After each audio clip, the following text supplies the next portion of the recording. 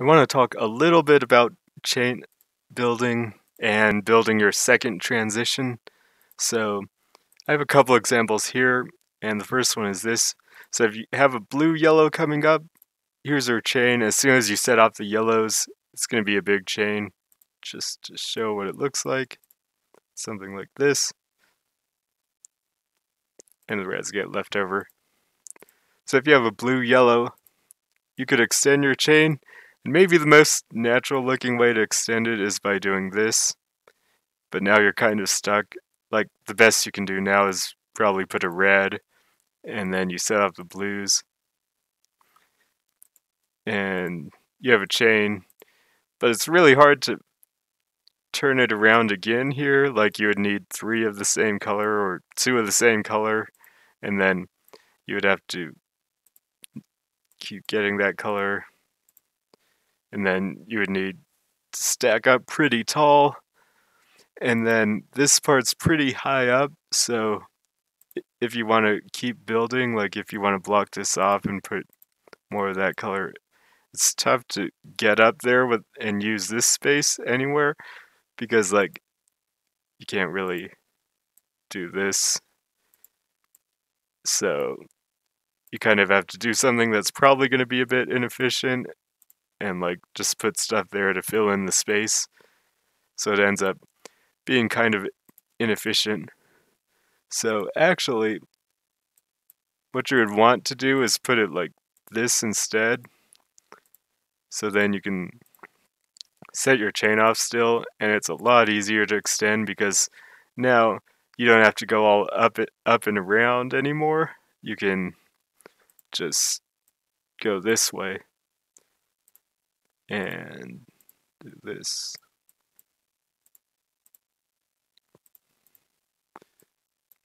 And there's a lot more space to work with and to add extra links in. And you can add the last red.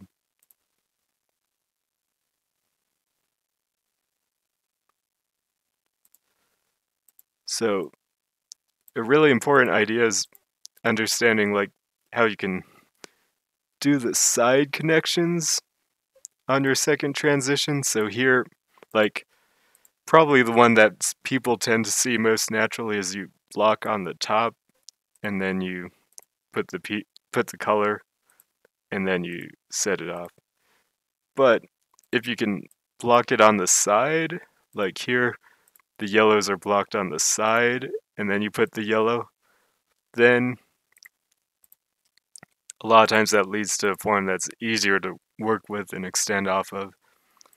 And another trick is that you don't have to place the yellow immediately, so something that'll happen if you're not thinking about the different options is that you just try to force a yellow here, or even in the other shape, you try to force a yellow to be here, but it doesn't necessarily have to be a yellow. You can put like a different color like this, and then put the yellow after. And here, because it's blocking on the side as well, you can put the yellow here too, and then set it off. So it can make it tough if you're always trying to force the color in. So like you might get a bunch of, maybe like you're not getting a yellow for a while, so you're just looking for a yellow because you think this has to be yellow, but it doesn't actually have to be yellow. You have other options. And then again, it's probably better to connect it on the side like this. And then in this case, it doesn't have to be yellow either immediately. You could do like this. So that's the first example. And here's another similar example. So especially if you just regularly build GTR, the most obvious way to extend here, so it's probably like this. When you set off your chain, it looks like this. So you put the yellow here, and then you connect the greens. And that looks tough if you want to extend because you need 3 of the same color, and you also need another green. So like even if you do get 3 of the same color and you're trying to extend, then you start to run out of space, and this part's higher again than this part. So if you try to build up to this part, you're probably going to have to waste some space here. And this has a very similar idea as the previous example, but you could connect on the side instead of on top. So even here, if you just put a yellow here and clear the greens, that works as well. And then this solves some of the problems that the other form has, where now you can build flatter. You don't have that same like height difference anymore. So this part is lower now, so you can use this space more easily and extend like this.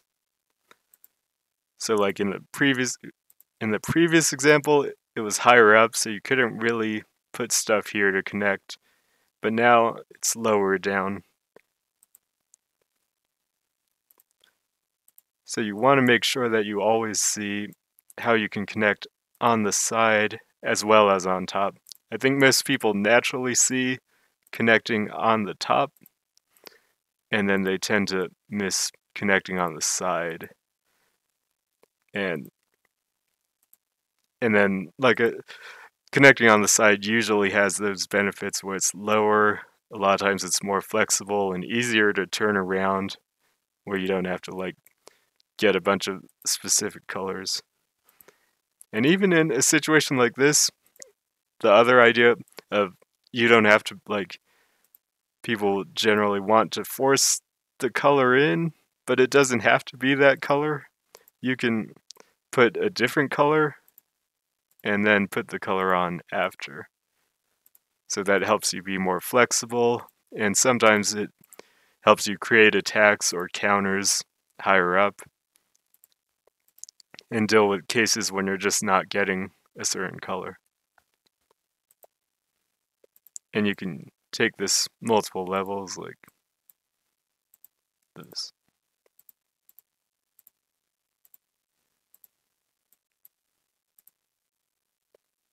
And you can use all kinds of different forms as well, like this. And then you can keep building. And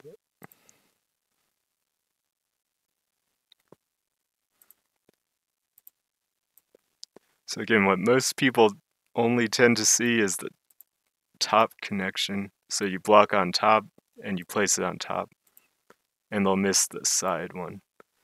And even if you were to have a setup like this, if you weren't getting any yellows at all, if you see the side connection, you can connect the greens and connect on the side.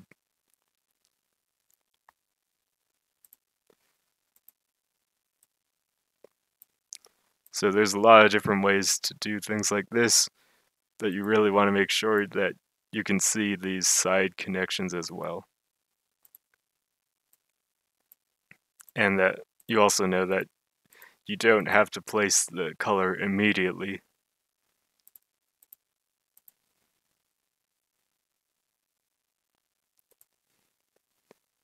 Anyway, that's all for this video.